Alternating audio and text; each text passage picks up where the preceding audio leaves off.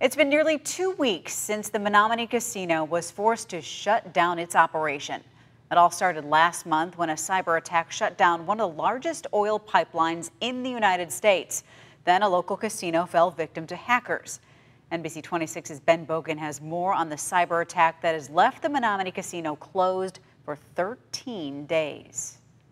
Here at the Menominee Casino Resort, there are no flashing lights, there's no loud music, and there's not even a single car in the parking lot. That's because the casino has been closed for nearly the past 2 weeks.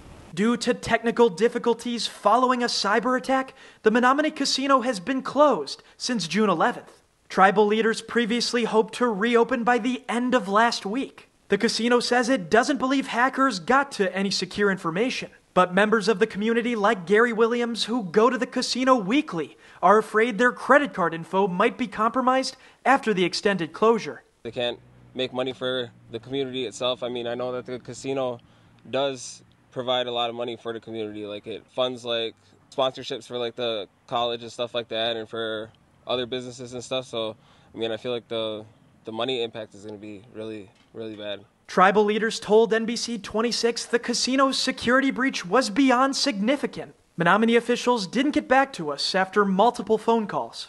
Dozens of local community members I spoke with today say they expect the casino to open any day now. Here in Kashina, Ben Bogan, NBC 26. Ben, thank you. The Menominee Casino is not confirmed if its cyber attack required a ransom to get computer systems back up and running. But here are some similar events we've seen across the country. The Colonial Pipeline, one of the world's largest gas distributors, paid over $4 million when it was hacked. JBS Meat Packaging also fell victim to a cyber attack that affected every plant across America.